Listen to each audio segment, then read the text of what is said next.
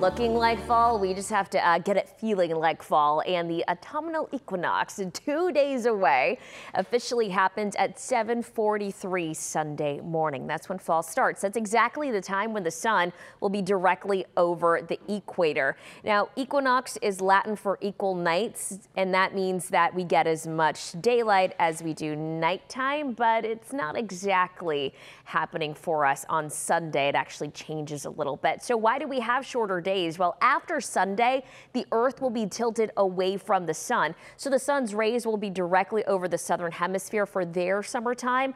Our shortest day happens when the sun is directly over the Tropic of Capricorn, and that happens December 21st, which is the winter solstice.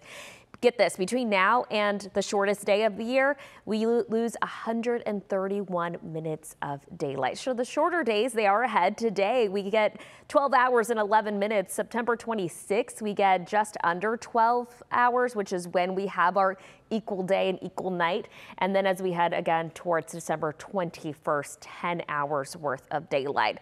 So fall brings change. Shorter days bring color changes because less daylight actually cues plants to stop or slow photosynthesis, which is what gives plants their green shade.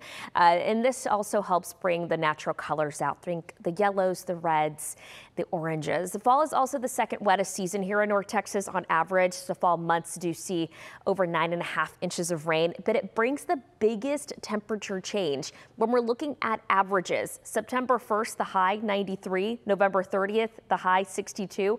That's a 31-degree temperature drop in averages, which is the highest that we see in a given year. So again, we just got to get, the weather to catch up, Mark.